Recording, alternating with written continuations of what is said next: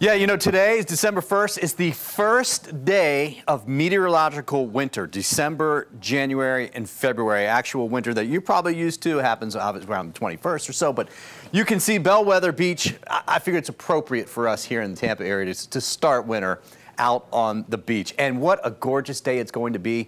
Courtney mentioned the breezes, so it is bumpy. We have small craft exercise caution advisories out there. But look at this forecast for this afternoon. Mid to upper 70s with sunshine all day. That breeze actually feels nice, and the humidity has dropped as well.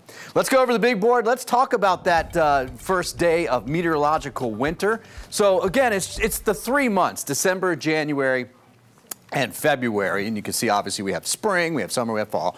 But what's changed here is for the longest time, our coolest average high temperature for the year it still does, occurs in January, but that used to be 70 degrees, and we've warmed a little bit. It's now 71. So you tell all your friends and family that don't live here, like, yeah, the coolest the average high temperature in Tampa is 71 degrees. And it's pretty much the whole month of January. So looking ahead, this takes us out through about the 11th. We're going to stay warmer than average. Average is about 76, 77. We're going to be about 80, 82 next several days. This goes again through the 11th. Now, when we look at December as a whole, that's likely going to cool a little bit. And if you follow on my Facebook page, I talked about the NAO. It's basically looking at pressures up here versus there.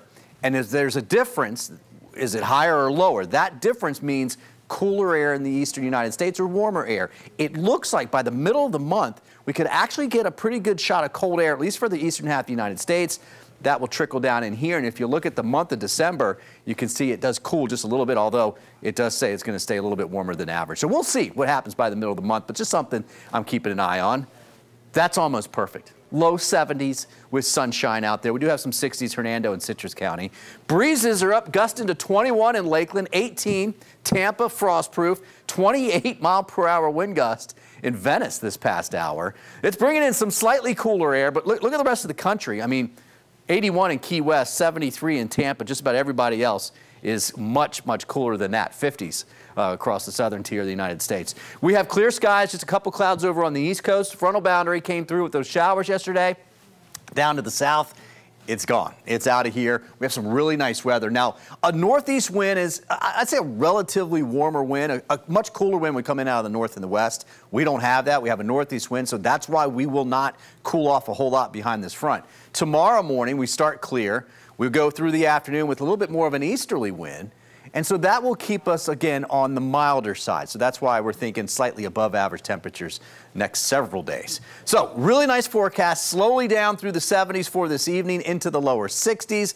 Watch the bumps out there because we do have that small craft exercise caution advisory. 72 degrees. December 1st, 72 degrees in the water. Tomorrow morning we'll wake up most areas in the low 60s. Mid to upper 50s for the Nature Coast, basically Hernando and Citrus County. December 1st, December 2nd, I tell you, if you've just moved here, you still, even if you've lived here forever, having 80 degrees the beginning of December is really nice. That is a fantastic forecast. Sunny skies, 80. And in fact, look at this stretch, Monday, Tuesday, Wednesday. By the way, the weekend, incredible, just like tomorrow. And then we'll actually see a little bit of a cool down. It looks like as we get towards next weekend. But even right now, it doesn't look like to be a big cool down. I'm watching more around the 15th, 16th of the month to see if we get some cool shot of air coming down. Doesn't get much better than this, guys. 80 for a high, low 60s for a low. All right, don't forget you can get our forecast on the radio. You can hear it on 105.5 The Dove, 107.3 The Eagle, Magic 94.9, and 106.9 WSRQ.